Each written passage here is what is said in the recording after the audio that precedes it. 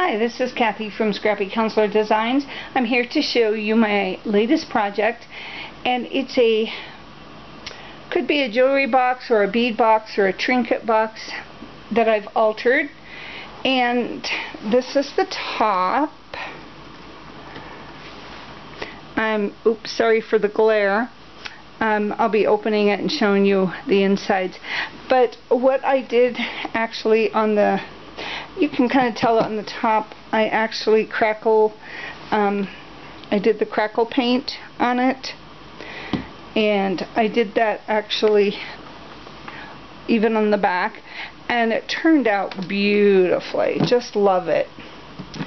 And because there's glass in there, I apologize for the glare. On the flowers, I've used Wild Orchid Crafts in combination with I Am Roses. I spritzed the ivory ones with the Ranger Pearl Mist. One was real red and the other one was evergreen green, I believe. And then I pearl misted the white ones. And these are from I Am Roses leaves. And then I used on here in several places Recollection Bling. And then all the way around the glass of the box, I actually put some flat back pearls on it. And so they turned out really, really pretty box. And then I put this Venice lace around the box. And I added Tim Holtz feet to it. And that's basically, and I used a black undercoat with a teal or a soft teal paint. And then when you open it, this has a lot of little spaces for,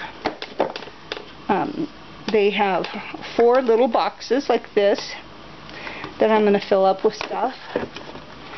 And then the bottom is also has some bigger compartments for things. And this project was, and that's some more of the crackle painting. I really had a lot of fun doing this. This was my first crackle paint endeavor, and I absolutely love this technique. I'm going to do it to a couple of things in my craft room actually. And so this was kind of my trial. I would like to thank you all for stopping by and taking a look at my box. And if you have any questions, please see the information below, or the last screen of the video should have all the products that I used.